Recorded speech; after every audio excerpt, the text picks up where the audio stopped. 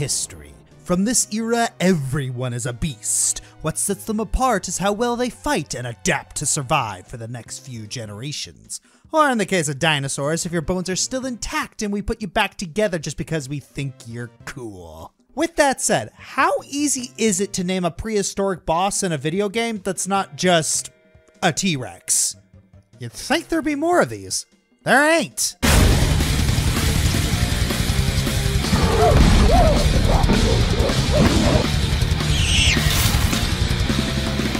Yeah, in case you can't tell, this started out as dinosaur bosses, but oftentimes when the other shoe drops in the writer's room, we had to broaden the scope to prehistory in general. In addition to dinosaurs, we have other prehistoric animals, sapient colonies, and so on. We'll be trying to avoid mythological entities such as dragons, since those are easily their own category.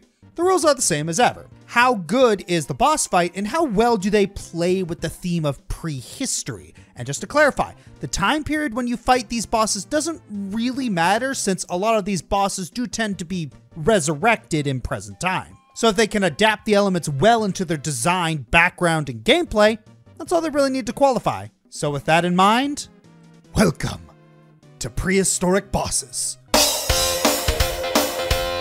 Yeah, enjoy this ad. Before we get started, holy crap, you guys, we fully funded the Waifu Handbook Kickstarter in 33 minutes. And since then, we've hit the 50K stretch goal, which means we've got new races, expanded classes, new Dakis, and more sub-races. For those not in the know, this is a D&D 5e and Pathfinder 1e and 2e supplement book if you want to spice up your campaigns with waifu-inspired classes, NPCs, ancestries, and an easily understandable cooking system, along with teamwork mechanics. Supporting the Kickstarter can net you rewards such as the MP3 of the theme song Roll for Waifu, digital, softcover, or hardcover books, a pillow plush, Dakis, designing a recipe, or even, dare I say, build a waifu to be featured in the book. We got some great stretch goals as well, including mythic pass, new artworks, new Dakis, equipment, spells, expanded cooking, maybe even a second volume. Remember, supporting this project also supports my channel. Thank you all so much for listening, and back to your regularly scheduled content. Keep the Dakis away from me. Get your bingo cards ready.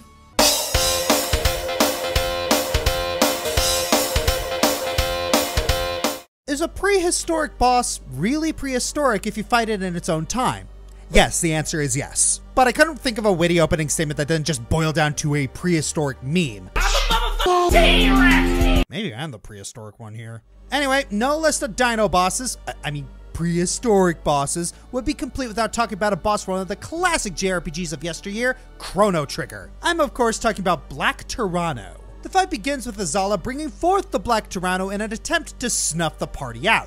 One final act of defiance as the red star falls on the world and dooms the dinosaurs in the prehistoric era. As far as final acts of defiance go, can't falter for style. Nothing says style like a giant motherfucking T-Rex. I'm the motherfucking T-Rex! Especially one that breathes fire. Effectiveness, on the other hand, 4 out of 10, I'm sorry. It's a shame because Black Tyranno has everything it needs to be a strong, challenging boss fight. It has a charge move in Tyranno Flame and has a way to heal itself by chomping on a party member, and Tyranno Flame takes 5 whole turns to charge and does comparatively paltry damage for how long the windup takes. What was that?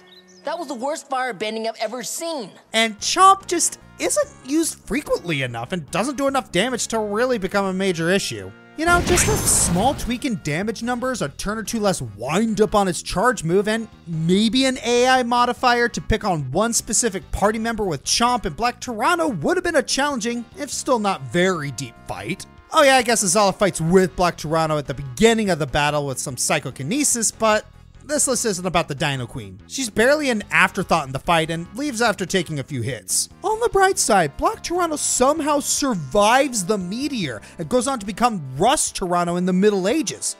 Or so the legend goes.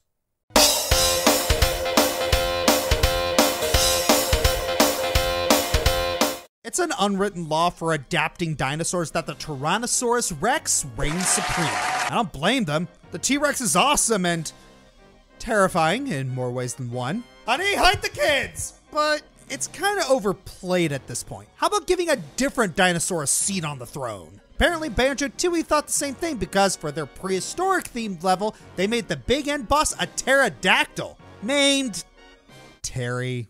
I repress my urge to groan only because it's a Banjo-Kazooie game. Terry here is a single father whose eggs have gone missing. He notices our dynamic duo and believes they stole his unborn children. To be fair, he's got probable cause. They try to appeal to Terry, but he's gone full Papa Wolf and is hovering above hawking loogies at you. So you shoot him until he sicks his sentient snot buddies at you. Okay. Then get rid of these guys and just repeat the process until Terry gives up. But after you beat him, you finally clear things up with him and agree to help him find his kids later on. Find them all, and you win a Jiggy! Sadly, I can't picture myself putting Terry any higher. He's constantly airborne and his only attacks are him puking on you or getting his snot buddies to gang up on you. Adding to it, it's a lot easier to dodge his attacks once you get the hang of it. But credit where credit is due. I like how he's more involved gameplay-wise since you'll be helping him out later. And I can't blame him for being a concerned parent. Plus, he actually knows not to dive headfirst into battle. Elmo Rock King would benefit from such a lesson.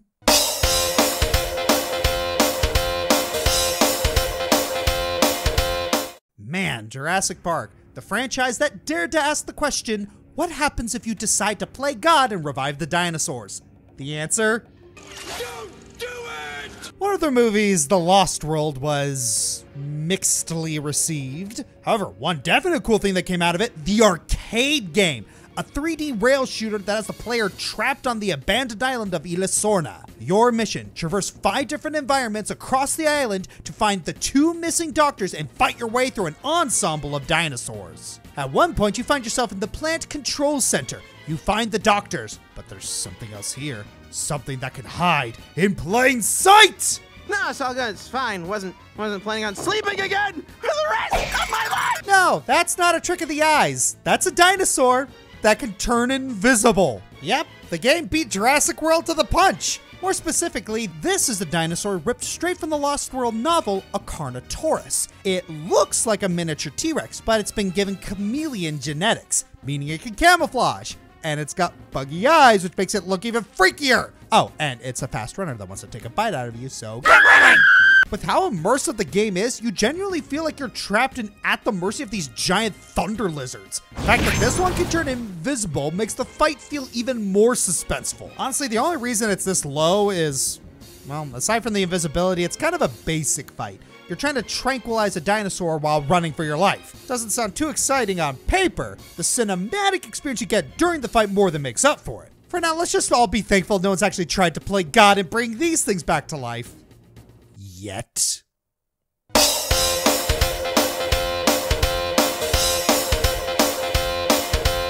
Okay, hear me out. A ninja fighting a T-Rex. Jumping the shark? Who cares? If they're gonna tie this game's lore to frickin' Dead or Alive, we might as well enjoy our Japanese burger. In Team Ninja's Ninja Gaiden 3, your antagonist is the cult known as the Lords of Alchemy. They specialize in a wide array of technological advancements, ranging from military weapons to biological experiments to dental products. I knew Colgate was evil the whole time. I'm on to you, Alir. Among their many attempts to force Ryu Hayabusa to surrender, one of their leaders, the Regent of the Mask, sends an entire T-Rex after him. A Gigantosaurus, to be exact. I guess that makes it a G-Rex? Is that how it works? The first phase of the fight pits you in head-to-head combat with the living fossil, where you cut through its ankles as it tries to smack and stomp you. Eventually, it'll harden its legs, so you have to switch to attacking the head. The second phase is a cinematic chase scene that ends with you blowing up a missile in its mouth, tearing off the hard shell, and leaving it right for a finishing blow. As stupid crazy as this fight is, it's certainly a feast for the senses. However, it does have some issues that hold it back a bit. Its attack cycle is not nearly as diverse as other bosses in the game, so you can get it to just ram you repeatedly until it falls down, where you can take a good chunk of its health out with the right weapons. Also, in the original version of the game, you don't see its health bar, so you'll more than likely find yourself wailing on this boss a lot, not realizing you're not doing damage to it where you should. Thankfully, Razor's Edge fixed that. Gigantosaurus may have been one of the weaker bosses in the game, but considering we don't see enough in-your-face battles with the king of dinos, what we got here ain't half bad. I mean, it's still more respectful than the game that comes after. There's a reason Dead or Alive is a separate game, you know?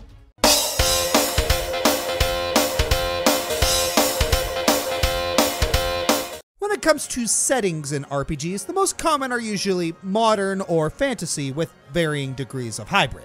Thankfully, for those seeking more variety, we have Live Alive. Specifically, the Prehistoric chapter.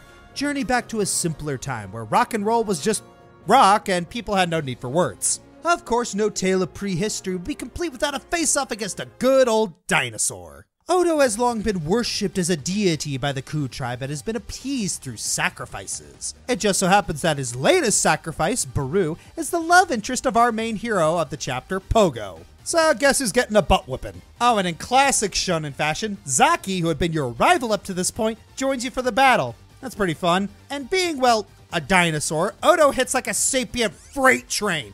You really have to work as a team to take him down, healing with Baru, debuffing with Gory, and attacking with the others. Or you could just cheese him by spamming Sing Hurt. Man, all this talk of history really makes me want a Depression-era JRPG. I was kidding!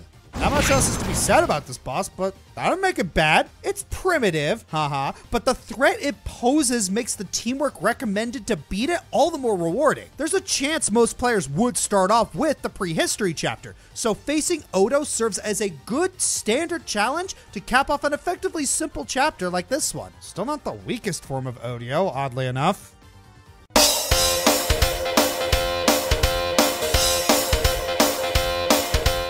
Billions of years prior to the events of Ark, there was a beast who rose upon the earth and brought with it a world-ending army. The beast is known as the King Titan.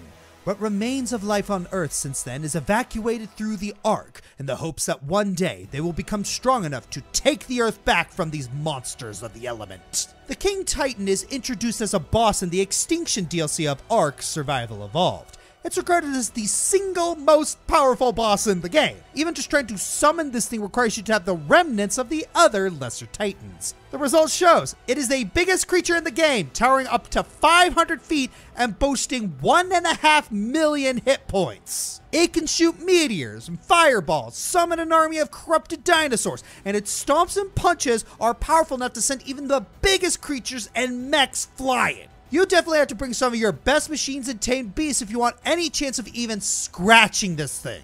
Don't even think about running too far away from it either, because if you don't have its attention, it'll approach the center of the arena and regenerate. At an absolutely gorgeous score playing as the king tramples about, and you get a scene fit for a legendary giant. Now, as awesome as all of this sounds, the fight is only as fun as it is in multiplayer, since you'll actually get to support and strategize with each other more. Not to mention getting reliable healing where it matters. On single player, it's kind of a big sluggish grind. All you do is get the best things available and throw it all at the lumbering monster until one of you gets pummeled to the ground. Sure, you do have to think about selecting the right creatures and bringing the right equipment with you, but the execution is mostly the same. With that said, this is still a fight worth winning, as the drops you get from it are some of the best in the game, and they only get better from the beta and alpha variants of the boss. Yeah, while the fight can be tedious if you don't know what you're doing, having a decent amount of options to approach it definitely makes it more engaging than it otherwise would have been.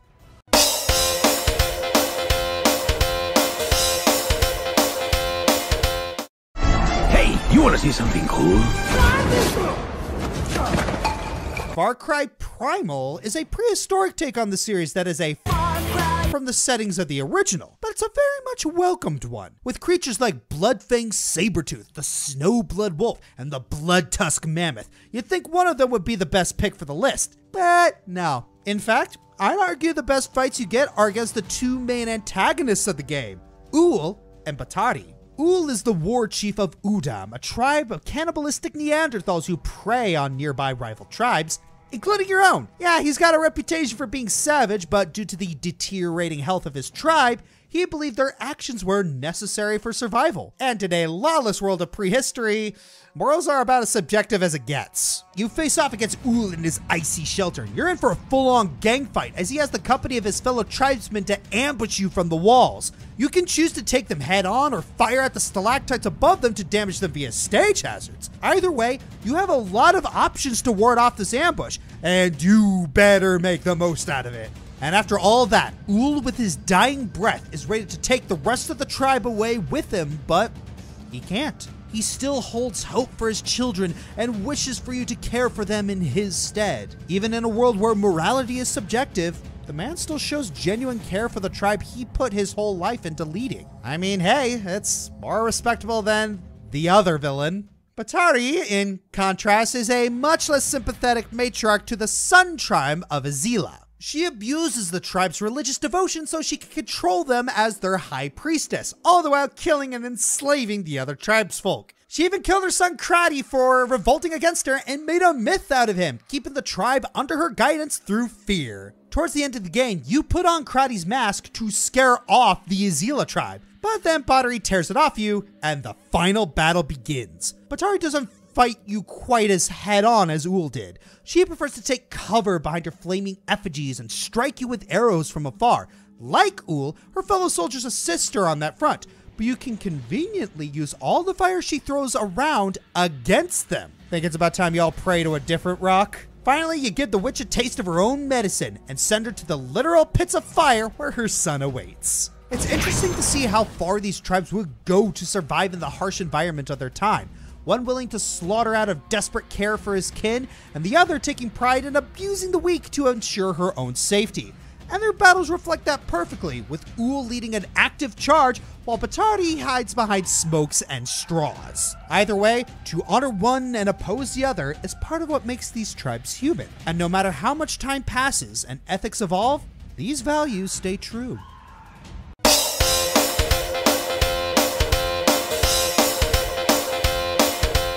Okay, full disclosure, it was really difficult to find entries for this list because, weirdly, people don't do the dino aesthetic much. Well, luckily for us, JRPGs love bringing these weird frickin' dino-type creatures to the forefront. Wait, we already talked about Black Toronto, didn't we? So who's... Hey, yo! Oh! So if Ys 7 was all about dragons, Ys 8 brings along these creatures known as ancient species. I mean, primordials as the main enemy class in the game. You have your normal raptor variant and pterodactyl variant, and hey, you even get some more docile versions of dinosaurs running around too. But who's the real king of these ancient marvels? Well, let's take a look under the sea for some inspiration, shall we? Ys 8's premise is that you are shipwrecked and are trapped on an island with something preventing you from leaving. Yes, I'm aware it's the same premise from Ys 1 and 6, shut up. Instead of storm barriers, this time it's a giant squid called Oceanus. You spend most of the game pretty much searching the whole island, finally finding its lair, the Archaeozoic... Archaeozoic chasm. After your fellow castaways injure the big palooka, it retreats to its alcove where Adal and friends are waiting to slay it. The fight is pretty intense as not only do you need to fight something of that size, you need to do it in a hurry. It plays similarly to the village defense missions where you need to do damage to reduce the strain of monsters on your fellow castaways as they fight off a separate horde. Oceanus attacks by launching its tentacles at you, sending shockwaves, ink that can blind you, and will even suck you into its mouth and chomp on you. To beat it, you need to use the bombs that are nearby and launch them at the thing's head. Afterward, it gets stunned, allowing you to wail at its weak point. Wait, why does this sound like a Zelda fight? Eh, it's awesome, who cares? While this fight is great in scale, it can be a little wonky as you're a little slower in the water and the arena is huge. This leaves points where Oceanus is just standing around as you wait for the AI to come down and follow your character. Plus, the attacks can be easy to avoid with such a large arena, though they do a lot of damage, so be careful if you do get hit. Oceanus is a fight built up throughout the game as one of the tentacles was the first encounter you had. Between the large scale of the battle, seeing your fellow castaways and you work together to combat it, and the implications behind its existence you find out later in the story, it's a fantastic fight. And now you have food for all the castaways. Hope they like calamari for the next year. There's enough fried calamari out there to feed the whole of Italy.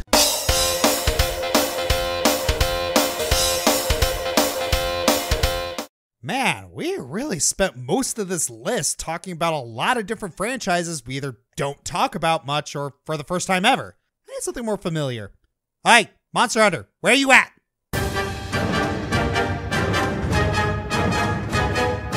Okay, fans of the franchise, tell me you didn't see this coming. With all the variety of monsters that this series has, it isn't surprising that we have a few that are based on the occasional dinosaur. And while you might expect some massive world calamity-esque elder dragon, sometimes we just need a T-Rex with a head cold. Anjanath is one of the new monsters introduced in World, and it left a big impact from the beginning. It was one of the first big roadblocks, and usually the monster that got players to either get good or return their copy back to GameStop. Never mind the fact that it's literally just a T-Rex. We have silver wind dragons, world-eating snakes, and lightning unicorns. And yet they decide to just make a giant jumping T-Rex that sends snot rockets at you. What, you thought that head cold joke didn't mean anything? Yeah, it will send snot rockets that can stun you. Weird that it happened twice. Also, it breathes fire, because why not? While it hasn't been around too long, Anjanath did get a variant in Iceborne in the form of Vulgar Anjanath. He loses the fire breath but gains lightning powers, and those snot rockets become lightning-infused snot rockets that can paralyze you. And while Anjanath did get earlier in Rise, as did most monsters, the Curio investigations can make it way stronger and give it the ability to inflict blood blight. Don't underestimate them! Anjanath may not have any story importance or world-ending lore like the other monsters we talked about, but it makes up for it by being a good prehistoric boss fight that's fun. It's challenging, keeps you on your toes, and prehistoric themed. What more do we need for the list?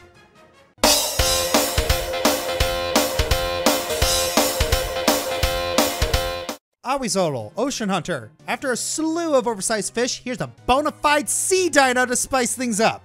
Bullbox, Evo Search for Eden. This morbid blob of genes calls itself the very first human. Rather poetic, honestly. King Dodongo, Various Zelda. No matter where he is or what form he takes, he always hates smoke. Tricky the Triceratops, Diddy Kong Racing. Monkeys racing dinosaurs. A hilarious, grueling survival allegory. Red Eye, Star Fox Adventures. The fight itself is pretty tense and cool, but I believe JonTron put it best. What is this? And why is it in my Star Fox game? Okay, dude, lighten up for real.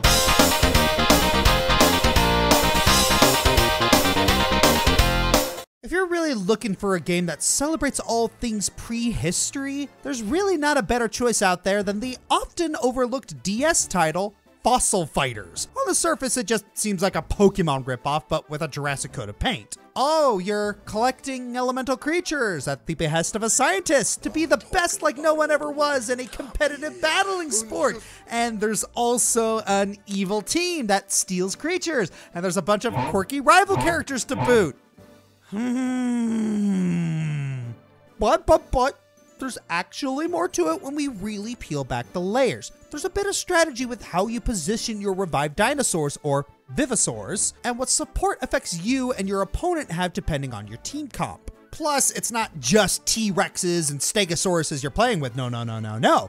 This game has an interesting roster of prehistoric creatures not limited to dinosaurs. But even further than that, the story takes a turn after you defeat what seems like the main villain and is totally not legendary Pokemon. To make a long story short, it turns out Duna, a mysterious girl you've met across your journey, is an alien. And not just any old alien, but a dinosaur alien. Meet the Dinarians, an ancient alien race with the ability to turn into larger saurian forms. After their planet got galactused by a giant Pac-Man monster, they took to the stars to find a planet suitable for repopulating their species. And surprise, surprise, they landed on Earth. And their king dinos seeded the planet with life. Life that, as it turns out, went extinct millions of years ago.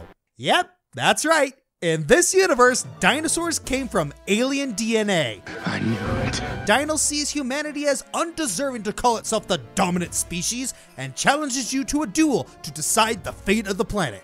And what a battle it is.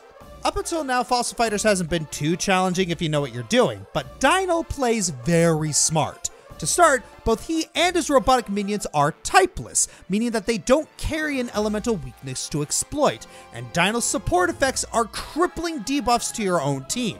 meaning that you need to switch your zones to deal any real damage to him or his minions. This would be simple if it wasn't for Dino's ability to affect you with Excite and Poison, keeping you locked from switching and forcing you to take insane damage if you can't. Not to mention that, since his team is all the same type, he can pelt you with huge super moves that hit your entire team. Defeating him requires making a team that can counter his massive debuffs either by forcing him to switch or having a Vivisor that can hit through the support zone where his debuffs aren't active. You need to play as smart as he does to prove humanity's right to inherit the Earth. Once you do defeat him, he humbly accepts that maybe humanity isn't so bad, and so desires an alliance between humans and Dinorians. An alliance that becomes quite fortuitous when his Starscream cohort wrapped him, jumps the gun, and summons the monster that destroyed their planet in the first place. Oops! He also gets not one, but two post-game fights that turn out to be even harder than the first one, pushing the same strategy further and the game's own mechanics to the absolute limit. What puts Dino at the top spot isn't just the difficulty of the fight, but the impact of what it means in the larger story. Dino isn't just a king of an alien race that resembles dinosaurs, he's the king of dinosaurs, responsible for their existence in the first place. And when you prove superior, he's more than willing to pass the torch, in a sense, letting the old make way for the new, and accepting that prehistory can be left as prehistory. I'm the Fiery Joker, and... well, that's an omen if there ever was one. Cut!